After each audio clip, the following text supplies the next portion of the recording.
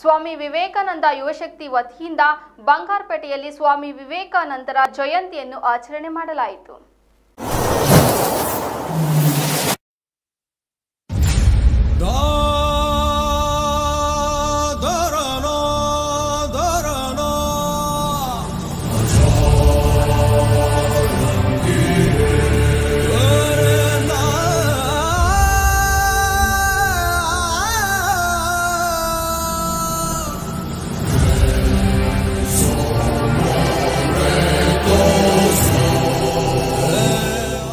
ಈ ಸಂದರ್ಭದಲ್ಲಿ ವೈವಿ ರಮೇಶ್ ಮಾತನಾಡಿ, ಪ್ರತಿ ವರ್ಷ ಸಾವಿರಾರು ಸಂಖ್ಯೆಯಲ್ಲಿ ವಿದ್ಯಾರ್ಥಿಗಳೊಂದಿಗೆ ಸೇರಿ ವಿವೇಕಾನಂದ ಜಯಂತಿಯನ್ನು ಆಚರಣೆ ಮಾಡಲಾಗುತ್ತಿತ್ತು.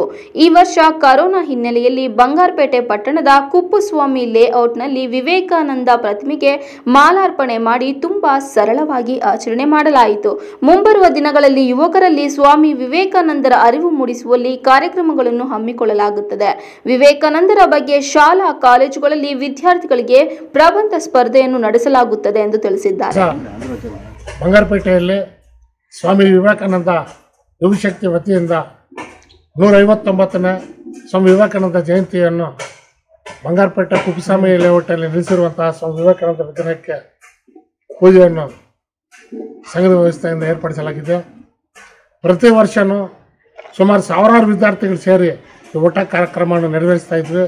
ಆದರೆ ಈ ಒಂದು ಕೊರೋನಾ ವಿರೋಧ ವ್ಯವಸ್ಥೆಯಿಂದ ಸರ್ಕಾರ ಆದೇಶ ಪಾಲಿಸೋದ್ರಿಂದ ಈ ಒಂದು ಕಾರ್ಯಕ್ರಮ ಚಿಕ್ಕದಾಗಿ ಮಾಡ್ಕೋಬೇಕಂತೇಳಿ ಎಲ್ಲ ಕೂತ್ಕೊಂಡು ತೀರ್ಮಾನ ಮಾಡಿಕೊಂಡು ಈ ಒಂದು ಕಾರ್ಯಕ್ರಮವನ್ನು ಚಿಕ್ಕದಾಗಿ ನೆರವೇರಿಸ್ತಾ ಇದ್ದೀವಿ.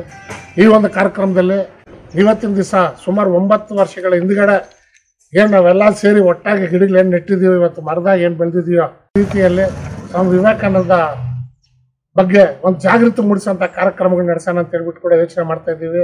ಈ ಒಂದು ಶಾಲೆ ಮಟ್ಟ ಅಲ್ಲ, ಕಾಲೇಜ್ ಮಟ್ಟದಲ್ಲಿ ಕೂಡ ಒಂದು ಪ್ರಬಂಧ ಸ್ಪರ್ಧೆ ಆಗ್ಬೋದು, ಎಲ್ಲ ಅವ್ರು ಸ್ವಾಮಿ ವಿವೇಕಾನಂದರ ಬಗ್ಗೆ ತಿಳಿಸೋಂಥ ವಿಚಾರ ಮಾಡಿದ್ರೆ ಮುಂದಿನ ಯುವ ಶಕ್ತಿ ಗಟ್ಟಿಯಾಗತ್ತೆ.